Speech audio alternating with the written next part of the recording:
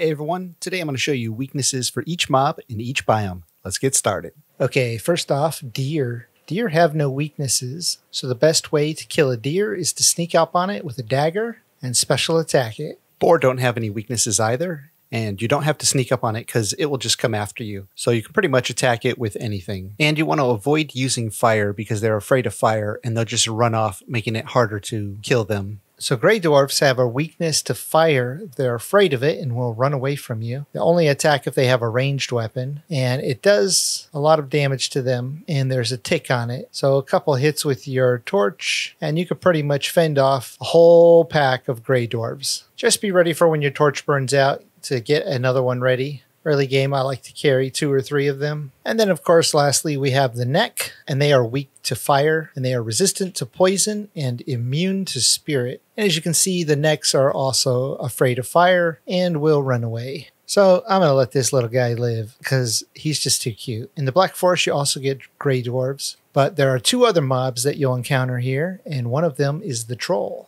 Troll are immune to spirit, resistant to blunt damage, but they're weak to piercing. So you want to use your gear or your dagger. You can see the damage that ticks off there is yellow, signifying a weakness to that damage type. If you hit them with your dagger, it does slashing and piercing. So that's the yellow numbers there. And if you can sneak up and backstab them, you'll most likely kill them in one shot.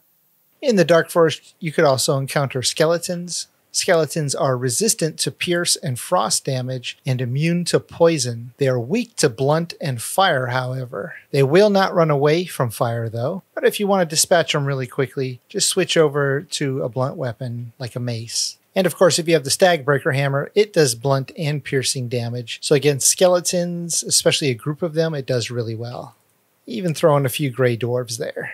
When running around a Black Forest, if you see skeletons, it usually means that there's a burial chamber nearby. After you dispatch them, you can go inside, and this is where you'll find your first Surtling cores. There'll be more skeletons down here, and you might encounter a ghost down here. Ghosts are immune to poison, resistant to blunt, slash, and piercing, and weak to spirit, but you're unlikely to have a spirit weapon early in the game. So just choose the best damaging weapon that you have, and give them the business.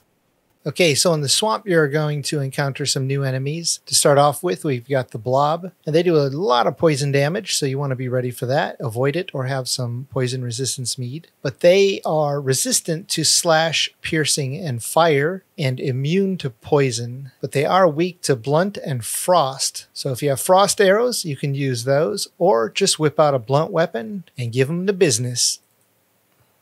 Okay, next up we have the leeches that lurk in the waters and are a little hard to see unless you're looking out for them. There you go. So they are resistant to poison, and they're immune to fire and spirit and stagger effects. So besides that, you can use any other weapon damage type you want, slashing, piercing, or blunt. Okay, so next up, Draugr are resistant to fire and immune to poison damage. Besides that, you can use piercing, slashing, or blunt against them. None provide bonus damage. Okay, and then we have the Surtlings, the fire creatures. They are immune to fire, poison, and spirit damage, but they are weak to frost and water. So when it comes to attacking them, you can use piercing, slashing, or blunt. But if you have frost arrows, you can do a little extra damage to them. If you can hit them, they do move really quickly after they shoot their little fireballs.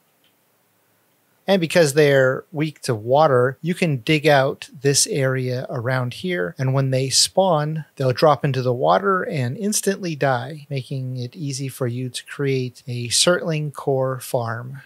Okay, so next up we have the Wraiths. And you can see they do fly around. They pretty much only appear at night in the swamps. And they are resistant to blunt, slashing, and piercing damage. So the 3 main damage types that you have, they are resistant to all of them. They are immune to frost and poison, but they are weak to fire and spirit. So if you have a silver weapon, that would be great to use against them for the spirit damage. And of course, you can whip out the old trusty torch. And even though they're resistant to blunt, slashing, and piercing weapons, they don't have a very large health pool, so you can take them out pretty quickly with just about any weapon. So when it comes to wolves, they don't have any weaknesses, but they are immune to spirit damage, so you can pretty much fight them with any weapon you want. Okay, and next up are Drakes. Now they're immune to frost, spirit, and stagger effects, and they pretty much fly around all the time, so you can't hit them with a normal weapon anyways. But they are weak to fire, so you want to have some fire arrows when you're fighting these to be most effective. Wait for them to stop so you don't waste the arrow, and give them the business. Okay, next up are the stone golems. They're immune to fire, frost, poison, and spirit damage. They're resistant to slash and piercing, so you pretty much want to use a blunt weapon on them. But if you can, you want to use a pickaxe because they are very weak to pickaxes. So if you can get on his head and hit him with the pickaxe, you can see it does yellow damage. Just watch out when he does the two-hand slam on the ground. That's an AoE effect, and it will knock you off if you don't jump. But as long as you have a high point, this really is the easiest way to fight them. Okay, and then next we've got the Fenring, and they only come out at night here in the mountains. They're resistant to poison, but they are weak to fire. So you can get a pretty good little fire tick going on them, but it doesn't do a lot of damage. So pretty much you can just fight them with any weapon you have. And lastly, we have the plains. So when it comes to Fulings, they don't have any special resistances or immunities except for spirit damage. So one of the best ways to fight them is to sneak up and snipe one of them so you get the bonus damage, unless you get both of their attention. And if you do, you just want to work on your block so you stagger them like that, and you can attack them with any weapon. But especially early game, the real trick to fighting them is to be able to block well, so you stagger them. So no special weaknesses with the goblins. Next up, we have the Locks. Now they're resistant to blunt, slash, and frost, so you want to use piercing weapons. They're immune to spirit. They do have a weakness to fire. So one of your best weapons here are the fire arrows. And then, of course, if you can get the first shot off as a surprise attack, that'll be your best bet.